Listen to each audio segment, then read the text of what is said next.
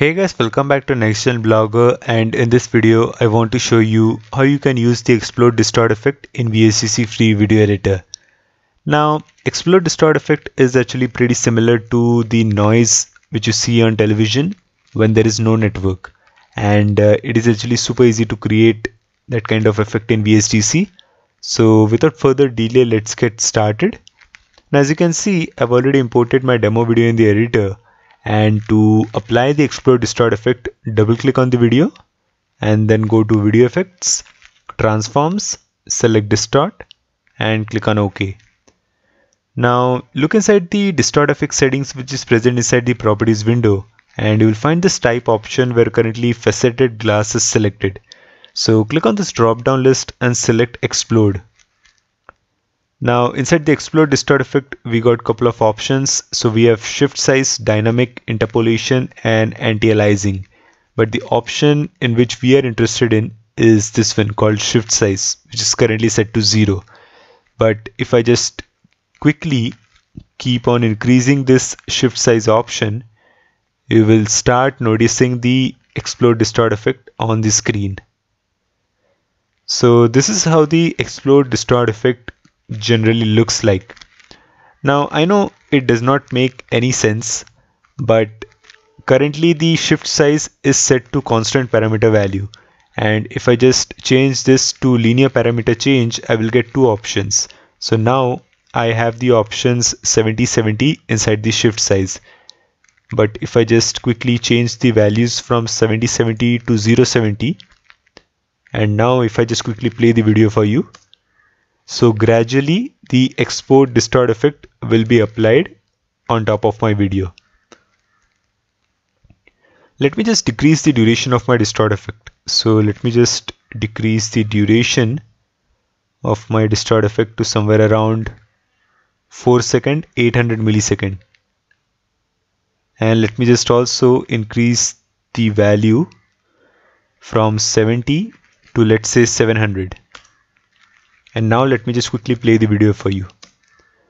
So the Explode Distort effect will be gradually applied on top of my video. Let me just reverse the values. So let me just reverse the values from 700 to 700, 0. And let me just play the video for you again from the start.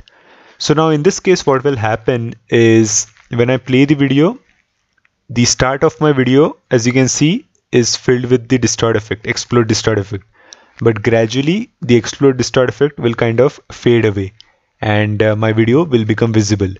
So let me just quickly play the video for you. So as you can see, gradually my video becomes visible. The start of my video happened with the Explode Distort effect, but gradually my video become visible. Now I can make this look more kind of interesting by changing this value from false to true. So this is the dynamic option. Earlier it was set to false. Now I have changed it to true. And now if I just quickly play the video for you. So this is how the Explode Distort effect is looking. Perfect. You can also try the different options which are present inside interpolation. So this was linear interpolation. You can change this and try cubic interpolation.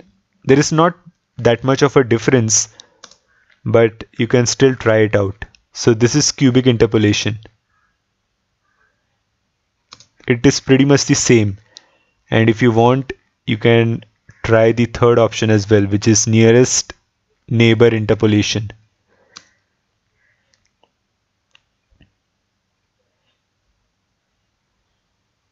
Let me just decrease the duration of my distort effect a little more to somewhere around, let's say 2 second, 866 millisecond. And if you want, you can also change the anti-aliasing option from true to false. Again, not that much of a difference. So this is how the Explode Distort effect looks, and this is how you can actually use the Explode Distort effect in VSDC Free Video Editor. Do let me know your thoughts in the comment section below, like the video and subscribe to my YouTube channel. I will again see you in the next video. Till then, thanks for watching.